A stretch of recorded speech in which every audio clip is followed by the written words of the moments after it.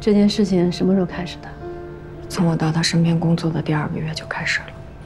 开始的时候，我不知道该怎么办，我都有心不干了。但我的选择不多。后来我就留了个心眼儿，录下了这些音，留下这些证据。秋华，你打算怎么办？我们可以拿这去报案，让他起码得到行政处罚。都是一个律所的同事，这么做，是不是有点过？方律，过的人是他吧？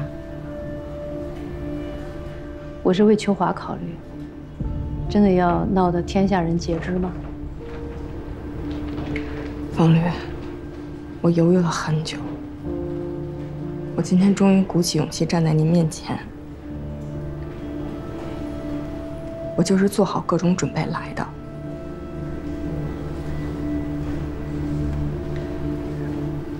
秋华，我知道你受了很大的委屈，作为所里的负责人，我应该及时的发现和阻止的，这是我的失职。但是秋华，你作为咱们所的律师，应该为律所的声誉想一下。如果这件事情闹出去，负人的不仅仅是他，咱们律所的声誉也都要毁了。你确定这么做吗？方律，就算是毁掉好名声，那也是他毁掉的吧？如果秋华今天选择忍了不说，可还有明天。如果未来别人说了怎么办？我知道，我不是今天才知道这件事情吗？秋华，我听你的意见。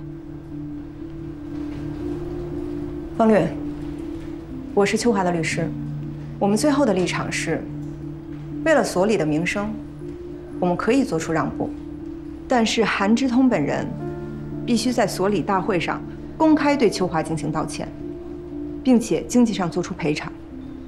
所谓的经济上的赔偿，我们要的不是钱，只需要韩之通把秋华之前帮他办的案子没办完的那部分，还给秋华单独做就可以。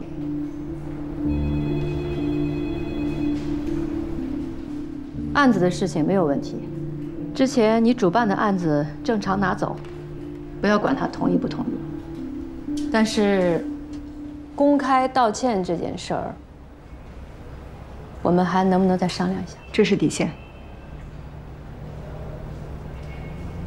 你坐。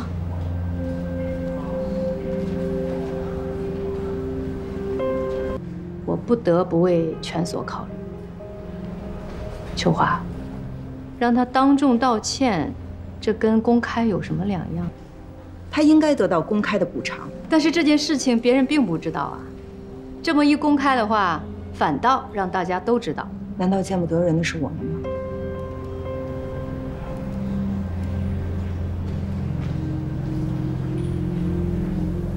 秋华，你所受到的伤害和委屈，应该得到补偿。但我作为所里的负责人，我恳请你，为所里的声誉，做出一些牺牲和让步，这样可以吗？秋华，以后你的前程包在我身上，你跟了我，他们居然去找你了！韩志东啊，一把岁数了，儿子都上大学了吧？啊，一点脸都不要吗？点儿就够你喝一壶的了。律师做不做了？名声要不要了？回家怎么跟老孩子交代呀？这么大岁数，真是……我错了。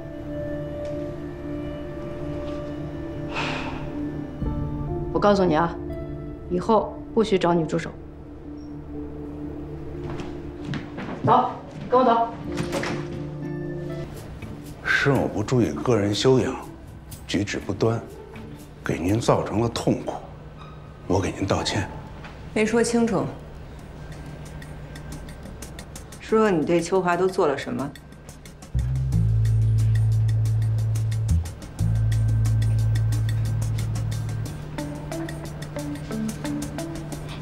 对不起，秋华。